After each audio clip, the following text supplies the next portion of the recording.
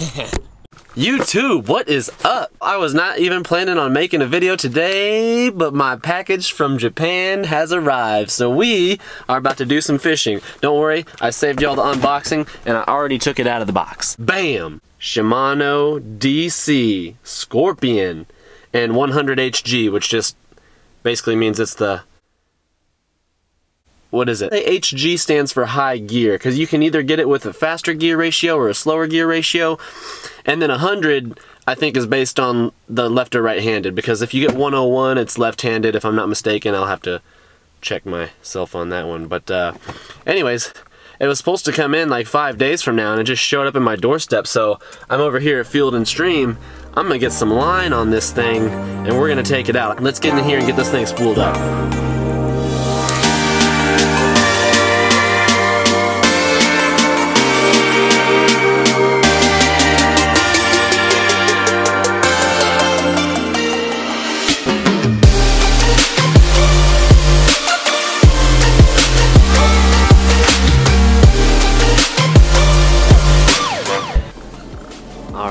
Got it tied on. Yeah, check that out.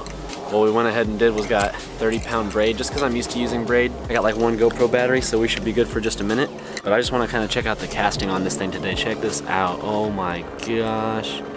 How sick is that? Never owned a $300 reel before. I don't know how to open it, so I'm gonna have to figure that out. Oh my gosh. That's so cool. I'm gonna have to get down there and actually try this thing out, like seriously. So I figured out how to open this thing, and I'm putting it on the braid setting, which I'll have to explain later. I really didn't think I was gonna make a video today. I just wanted to get out. So now we close that, and we take this right here from open back to auto, because that's what I'm gonna leave it on for today. Super smooth. Oh, it feels good how it tapers. Like when you're palming it, it feels good. Like it's just like the perfect size. It feels nice. How sick is that? Feel for this sound. Yeah, and I put this bright green 30-pound braid on here, so I mean it's not going to be ideal as far as the visibility underwater. It looks pretty visible, so what I would do is just the quick fix is get a black Sharpie with the thicker tip, and you kind of like slit the tip of it with a razor, and then you can get your line in that slit, and you can just take the Sharpie and go all the way up the line, you know, to about like right here on your rod, so that you've got the darker line just long enough to get it to where the fish can't see, yet you've got the visibility of the yellow or the green or whatever color, bright colored line you've got, so you can see what's going on with your line. I haven't adjusted the tension knob. I'm not sure how quickly this is gonna fall. Okay, it falls fairly fast. So let me tighten up the tension knob a little bit. And let's get it to where it falls slowly. And then, okay, that's falling pretty slowly. So I'm gonna cast it, and I'm not gonna stop it, and we'll see how well this thing performs when it hits the water. Oh. You saw it a little bit there, but it did a good job. For now, I've got this thing paired up with the jig rod, the Lew's Mach Speed Stick. If I'm not mistaken, it's 7.2 medium heavy. Yeah, 7.2 medium heavy, fast taper. I got a split here pretty quick, but it looked like I just saw some movement over here. Oh, wow. Oh, yeah. What's right here? Oh, there we go. There we go. First fish on the new reel. Oh my gosh. Dang, wasn't even intending to make a video today. He's a little guy, but these hooks got him good. Oh boy. You're kidding. This one got him on the top and the bottom. What the heck am I supposed to do? There he goes. Thank goodness, because that got his top and bottom lip to where I couldn't really get it very good. Oh my gosh. I saw those fish get stirred up. Dude, I bet you I'll get a bunch of bites right here. And y'all know I love the crankbait, but it's been so cold lately, I haven't been throwing it. I just screwed that up. But yeah, I haven't been using the crankbait because it's, you know, it's fast moving, and it's been sub-freezing here this week in Texas, so I'm talking about it's been cold. Damn it. Oh, don't even.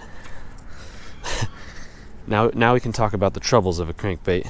Today's gonna be a short video, guys. I'm not even like super happy that I'm going to be putting this one out because I didn't put much time into it. I really didn't have a lot of time to film today, but I mean, I'm going to do a review of this thing. I'm going to do a bunch of videos with this reel.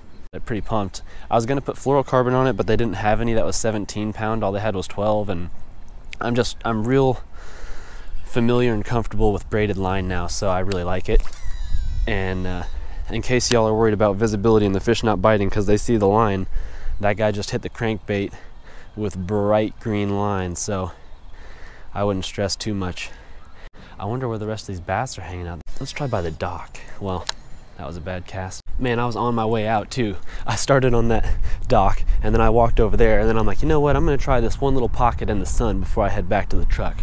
And as soon as I walked over here, all those fish started jumping. I should just walk around a little bit more and see if I can't stir something else up. Crankbaiting in the winter. Most people would probably just tell you slow it down. Slow down your retrieve.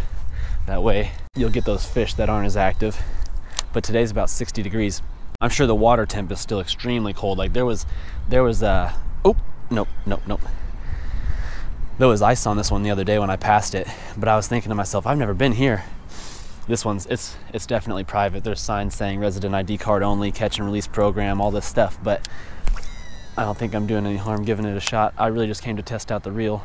I really need to have already have left, but I'm just in the zone after catching that one. I'm thinking, oh, this beautiful sound. It's like, do I want to catch bass more, or do I want to just keep casting? Like if I could just cast over and over and not have to reel it in, the sound of this thing is just something else. I swear, I'm telling you, it's one of the reasons that I even got into baitcasters was the sound. The sound that some of the baitcasters make with the braided line, and it's just already sick enough. Oh, there goes that.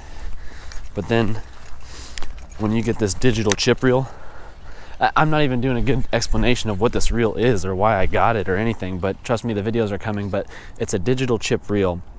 I've been watching a lot of John B's latest videos, he uses one. It's a Shimano, I forget the name of the one he's using, but it's like a bright silver, and I'm like, what is that? I gotta have it.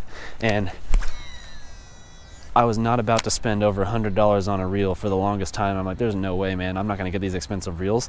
I'm busy buying like the Cast Kings that are affordable and still have really unique features, and I love it.